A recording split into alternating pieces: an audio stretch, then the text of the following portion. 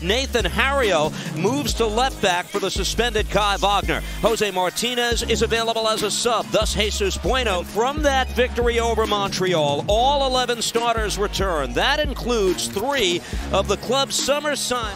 A Major League Baseball playoff game trying to sweep the Marlins in their best-of-3 series, but it is an excellent atmosphere here in midweek, and we're underway in Chester.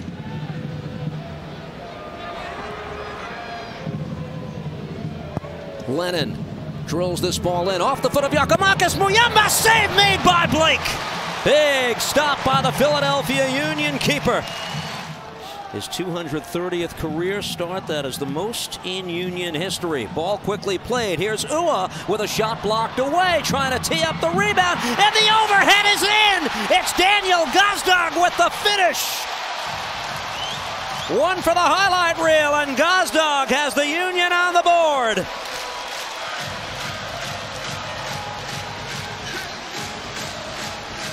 You just see they took the quick free kick.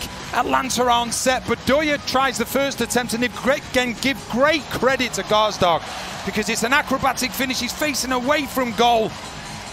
Guzan can do absolutely nothing about it, but it's all about switching on when you've given a free kick away or you've got a free kick. Philadelphia Union decided to take it quick. The referee was okay with that. Atlanta weren't okay with it. And Philadelphia Union, from the quickness of thinking, they get their just rewards and the lead as well. Almada. Muyamba with a touch. Cleared out to the middle of the park by Elliott. Well done. Uhre gathers, and here come the big 3 in transition for Philadelphia. Mikael Uhre takes this into the 18, fires and scores! Uhre for a 2-0 advantage. It's his first goal in more than a month. All right, their absolute best. Going from one end of the pitch to the other. You can see it's 3 versus 3, and give great credit to Carranza because he holds the ball up long enough. So then it means that Uhre can absolutely isolate Abram. He does that brilliantly. Just takes that step to the side. He's too quick for Abram, and he finishes unbelievably. But you just see Carranza. He knows if he gives it too soon, then the pass is either going to get blocked or Uhre's going to have 2v1 against him. But he doesn't. The weight of pass is perfect. The timing's perfect, and so's the finish from Uhre. And like you've quite rightly said, it's been a bit of a goal drought for Uhre, and what a way that is for him to finish it. It's an outstanding finish, an outstanding counter-attacking move, and a typical. And now McGlynn. Settled off the chest of Carranza. This is Gazdag. Carranza, make it 3! Oh, the Union big 3 are flying in the first half.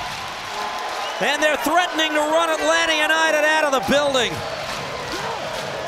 And brought it to 2023 because this is what they did so well last season. When they got 1 goal, they wanted 2, they wanted 3, and the front 3 were always involved. This is an outstanding team goal. You just see the understanding between Carranza and Gazdag. First of all, the chest play from Carranza plays it into Gazdag, then the first touch, but the presence and the awareness to play it back into the path of Carranza. It was obvious that Abram had to come across, and Gazdag saw that, and because Abram had to come across, it meant that Carranza was going to be free. Gazdag doesn't even have to look up. He knows where his centre forward partner is going to be, and he says, there you go, and Carranza says, thank you. Signal by Lennon to swing this ball out. Saba partially got to it. Now Lennon trying to race onto this ball, gets tripped up with a Union player on the far side. Lennon commits the foul, and he is booked. It's a very difficult one because a lot of people will say, well, what's he supposed to do with his arms when he's jumping? And I get that 100%, but we know what the laws are. If your arms are away from your body, if they're making yourself bigger, you might have to do this through the 4th official, Philip Duyach. Yeah, the communication went through the 4th official, and now Chilowitz will go to the monitor to take a look. You can look at it and say that Carranza doesn't know much about it. As it goes over Saba's head, he's probably just closed his eyes and put his body towards it. And it's just that sort of one where the right elbow just comes out. Maybe that just puts him off. But as in terms of, you just see he moves his elbow away at the last second, but I think it could be a penalty. Indeed it is. The signal for a penalty by Alex Chilowitz.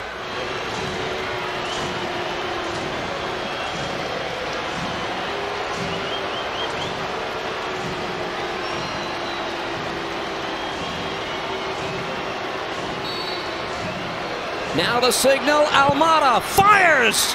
Atlanta's on the board, and it's game on at Subaru Park. Silva lost control in transition, 3 into the attack for the Union. Here's Quinn Sullivan. Sullivan takes this into the 18. He shoots. Guzan able to get in front of it. Brought down here. Gazdag, and it's poked over the bar by Brad Guzan and out for a corner. Thiago Almada to the far side. Mosquera, who switched to that side after coming on and playing left initially. This ball played, and Mayamba saved by Blake. Still a live ball in the box. They set it on a tee, and a shot goes in. Atlanta United back in the game. It is Mosquera to make this a 3-2 game. Initially, it's really good defending from Bizo because he just gets himself in the right place. But you just look at all the space that Mosquera's got. He's able to run into it. Lennon makes a wonderful overlapping run. The ball's cut back, and then it's brilliant from Bizo and Blake. And they think they've been able to clear the danger.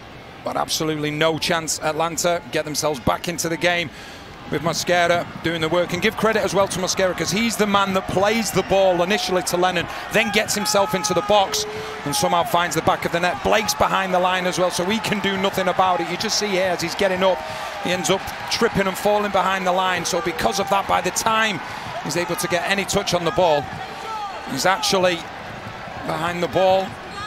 Trying to beat his man one-on-one. Got slowed initially. Tries to play this ball through. Blocked away. It's a corner coming up for Atlanta once again.